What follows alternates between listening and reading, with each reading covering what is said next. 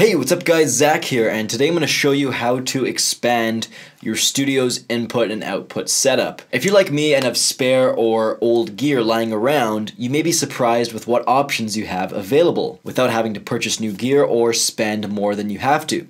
Let's get started. So let's say you're a small home studio and you want to track live drums. The minimum number of mic pre's you probably want is 8, and this will allow you to do a basic multi-mic'd drum setup, including, for example, kick, snare top, snare bottom, floor tom, rack tom, overhead left, overhead right, and a room mic. Now, in most cases, if you're running a standard 2-channel audio interface, such as a Scarlett 2i2, with only 2 inputs and outputs, non-expandable, meaning you can't plug in another mic preamp, more on that later, you're probably going to need to buy another 8-channel interface, such as a Scarlett 18i20, or a PreSonus Audio Box 1818, which both give you 8 mic pre's and another 10 inputs you can expand to through ADAT and SPDIF. But take a look at the back of your interface anyways. If you see ports with connectivity labeled as ADAT or optical, you may be in luck.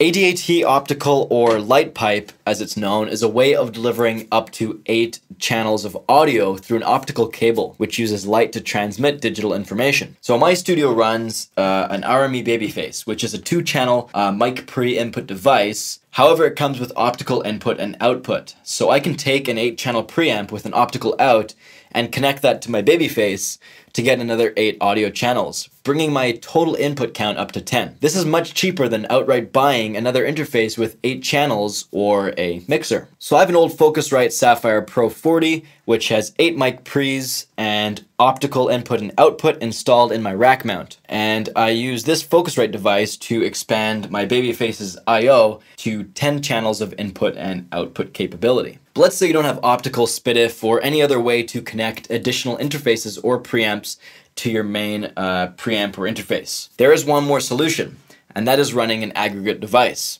meaning we can use software inside your computer to run multiple hardware interfaces while using all of their input and output capabilities simultaneously. So I've borrowed my friend's Scarlett 2i2, and it has 2 XLR/TRS inputs and 2 TRS outputs. So what I can do is take this Scarlett and plug it into my computer with the USB cable,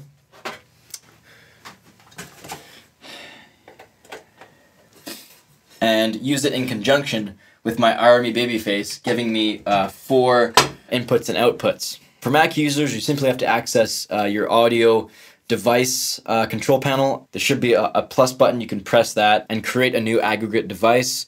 In there, you can add in the inputs and outputs from your interfaces you have connected to your computer. On Windows, it's slightly more complicated. You'll need to download ACO for All.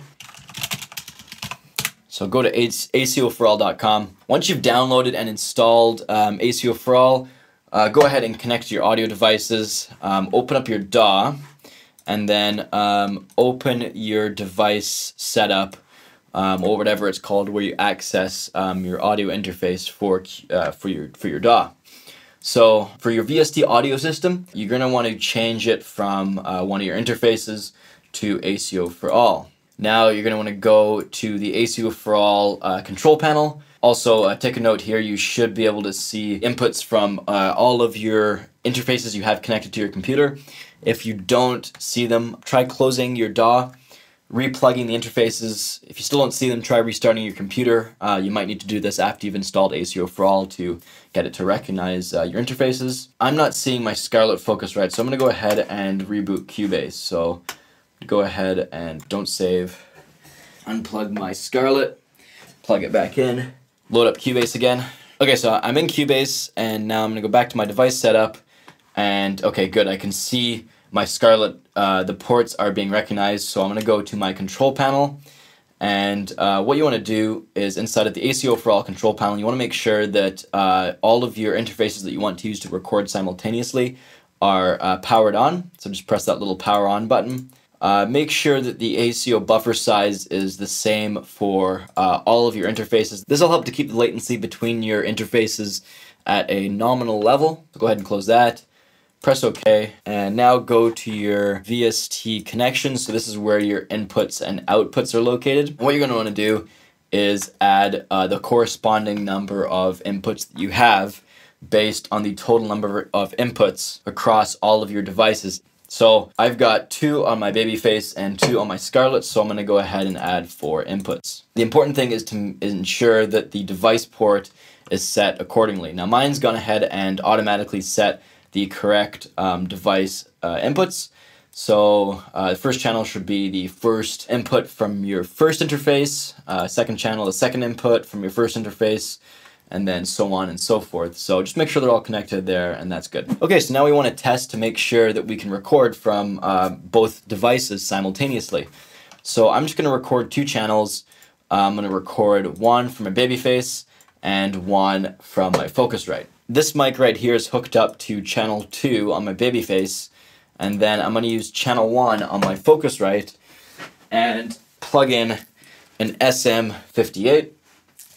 Go ahead and plug that in. Set the levels. Yeah, that's probably good somewhere in there. Maybe boost it up a little bit. I'm just going to hold this mic here. I'm going to record, enable both tracks, and let's see what happens. Okay, this is a test. I am recording to both the RME babyface and the Focusrite Scarlett 2i2. And I can see levels appearing on both channels, so that's a good sign. So the 2i2 was a little bit quiet because I had the SM pretty far away from me and I didn't do a level check, so I'll just bring the level up there. And let's go ahead and play back and hear how it sounds. Okay, this is a test. I am recording to both the RME babyface and the Focusrite Scarlett 2. Awesome, so I've recorded from 2 interfaces simultaneously. Now you can hear there is a delay, and this is the catch to recording with multiple interfaces. If you're doing anything that is time sensitive, so anything that needs to be synchronized, so like live drums and stuff like that, the aggregate device is not a good solution because you're going to get delays, and you might get different delays on every single recording, which would just be insanely time consuming to correct for if you're in a studio session or anything like that. But yeah, that's a few ways you can expand your recording studio's input and output capability. If you enjoyed this video and it helped you out, remember to leave a like. Also remember to check out these other great videos on tips, tricks, and techniques for achieving great drum tracks and mixes. Thanks for watching, guys, and we'll see you next time.